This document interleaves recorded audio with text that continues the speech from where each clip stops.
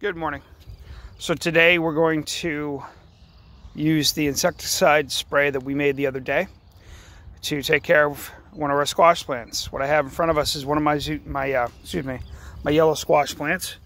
As you can see, it's got some yellow squash coming.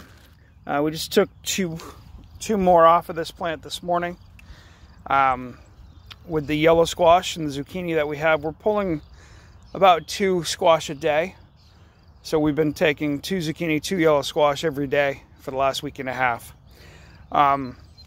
Anyways, as you can see, the plant is a little robust, but we're gonna spray it down.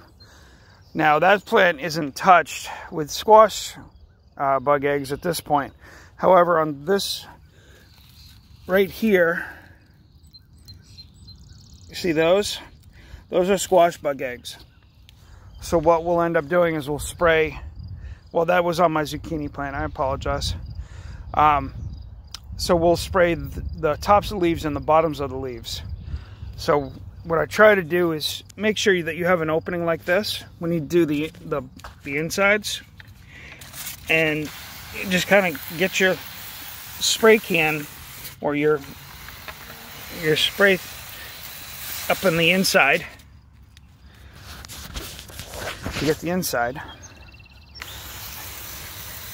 and then just spray the top.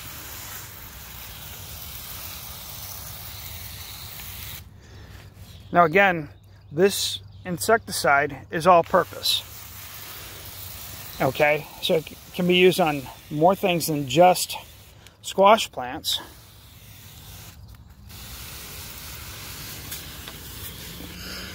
When you come here, it's tougher to get on the underside. A lot of times what I'll do is I'll go in with 2 hands and just lift up the leaf, spray the underside, and gently put the leaf back. Okay, that's how you use the insecticide. Again, tops of the leaves and the underside of the leaves. That's crucial because the squash bugs generally lay their eggs on the underside of the leaf. Most of the time you will not see it on the top of the leaf. Okay, so that being said, if you folks have any questions on anything else, let me know. I'm more than happy to help.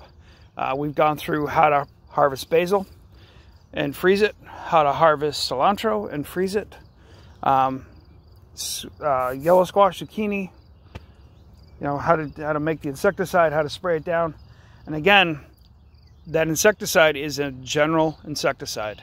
I will be hitting this entire garden before I leave here this morning.